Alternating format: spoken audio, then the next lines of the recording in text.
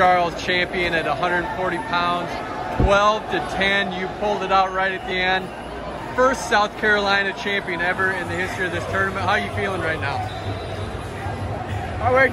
I worked really hard for this moment. I went from assault bike to treadmill, assault bike for treadmill. I was straight to get my conditioning up. I worked with my dad on my doubles for almost 2 years, 3 years. It's my 3rd year wrestling, so you know, pulling something like this off is what people would call an anomaly. I mean, I didn't expect to win. I was losing.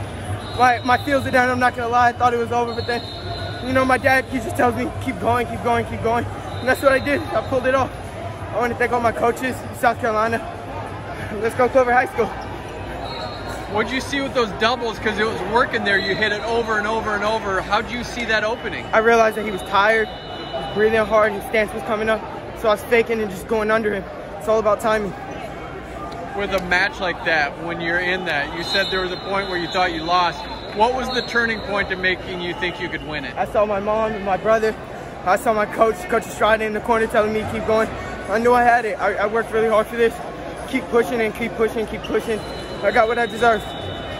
You went over and hugged your mom. What'd you tell her? I told my mom I could do it. You know, I had my doubts at first. I told my mom I didn't know if she could do this. My mom tells me the same thing over again. Just keep pushing, keep pushing. You got this. My mom was a big inspiration. My dad is usually here. It's my mom's first time here, but I think she did a pretty good job. So I want to back up. This is your 3rd year of wrestling? Yes, this is my 3rd year. I started my freshman year. I'm in my junior year right now. How did you find it? Honestly, I was getting in a lot of trouble in middle school. My dad was trying to find a way to redirect my energy. He's like, let's wrestle. And I started it, and I realized that I loved it. So I just kept practicing and practicing. And it clicked with you right away? Clicked with me right away. I was beating kids my first year that had been wrestling for 10 years, and after that, I knew the sport was for me. All right, what do you have planned? You're a junior. Do you want to wrestle in college? Yeah, definitely. I'm working really hard. I want to go to a Big Ten school, you know. I got to really start, a really late start.